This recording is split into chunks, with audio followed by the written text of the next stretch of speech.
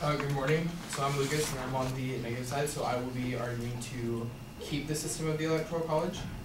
And on Michael's first claim, he brought up as one of these significance claims that it was too much power to the swing states. However, what a swing state is considered is the states that switch back and forth between the elections often, and the states they could have large number of swing voters. Meaning that they switch back and forth between the Democrat and Republican Party. The main swing states that are considered are Arizona, Colorado, Florida, Georgia, Iowa, Michigan, Minnesota, Nevada, New Hampshire, North Carolina, Ohio, Pennsylvania, and Virginia, and Wisconsin.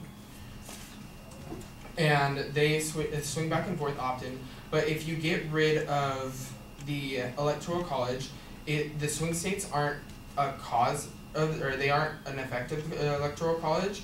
They're an effect of the people switching back and forth. You have swing states because the other states, they're not swing states because they are so solid in what they want and they know what they want.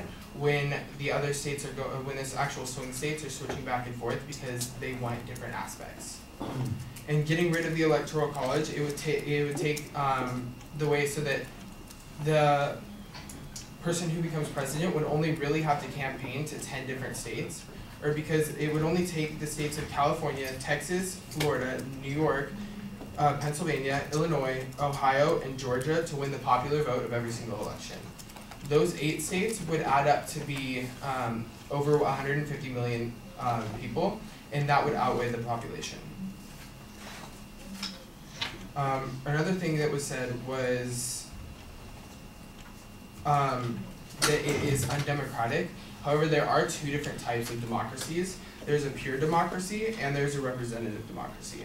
The United States right now has a representative democracy, and it is the citizens ruled through the representatives who they elect periodically in order to keep them accountable. The power of the people to control their government is thus limited by the actions of their elected representatives. However, the other type of democracy is a pure or direct democracy, which all decisions are made directly by the people, and that's what it would become with the Electoral College being banned. And the third subpoint that he made was that it would increase voter population. However, in 2008, the Census Bureau voting survey, the reasons were that there was a lack of interest was 13%, a dislike of the candidates was 13%, and illness or disability was 15%, and others were too busy or they had conflicting schedules, that was 17%. There wasn't a real mention of they didn't like the system of the Electoral College, because the system of the Electoral College is usually attacked after the election, depending on whose candidate won. If the Republicans win the Electoral College, the Democrats will attack the system, but if the Democrats win it, then the Republicans will attack the system.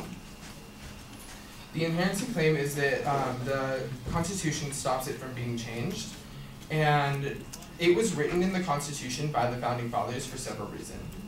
They were unanimous in their decision that no single entity, being the people or an agent of the government, should be given unlimited power. Achieving the separation of powers ultimately became their highest priority.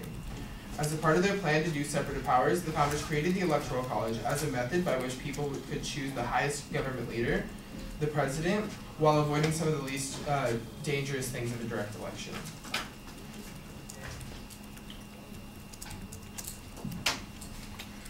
If the election depended solely on the popular vote, then the candidates would be limited campaigning to heavily populated areas or specific regions. They would be campaigning to those states that I said have the highest population, and it wouldn't fix the problem of the state of them not campaigning in the smaller states.